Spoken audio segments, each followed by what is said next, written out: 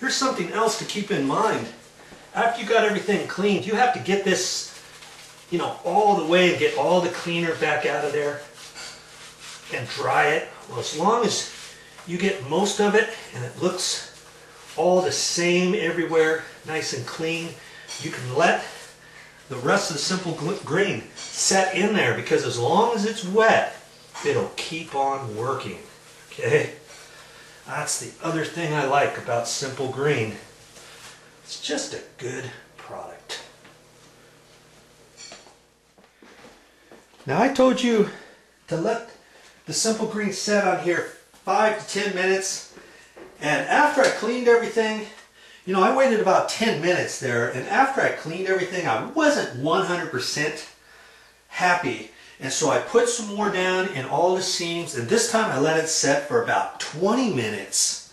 Now I'm going to clean it up, because I've got more than just this area to do, and this is kind of like a test area, and it just depends how dirty all of your grout lines are as to how long you want to set the simple green on there. And use the concentrate, use hot water if you can. If your water gets kind of warm, that's okay too. The simple green's still going to work. Okay, so let that simple green work in there a little bit more. Now I'm going to wipe it up. Take a closer look. Yeah, I'm liking this a lot better this time.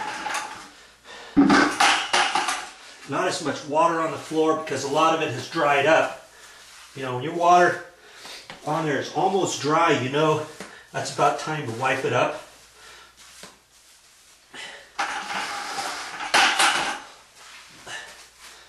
The grout lines seem to be just a hair cleaner because all I had to do was let the simple green set on there longer. Now, do you have to use simple green? No, you don't have to. But why wouldn't you want to use that? You know, it's less toxic than most cleaners. It's safer to use. You don't have to breathe it as you're bending over, wiping off the floor, whatever.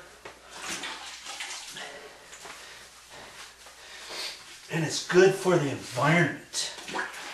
Okay? And most of the time when I use it, it usually does what I want it to do.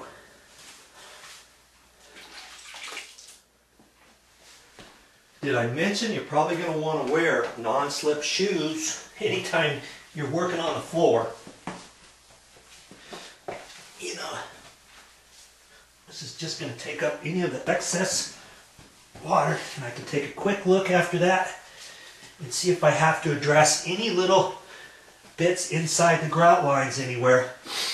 Because once you get all done, don't just think, okay, that's fine, and then later on have somebody point out, hey, what about the little edge right over here, or what about this or that?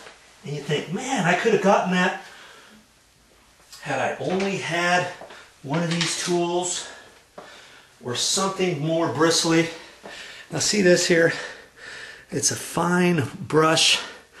It's metal, but it's got the fine teeth on there, okay? You know, something that you would use for your barbecue stove, something like that. See, here's that other one I was talking to you about. Same type of thing. These are just a hair stiffer. See, these are gold. I don't know if you can see that. These are gold, and this is more silvery. And this one's not as strong as this. So, you know, they have different types of things at the store. Take a look and see what you need. And get her done.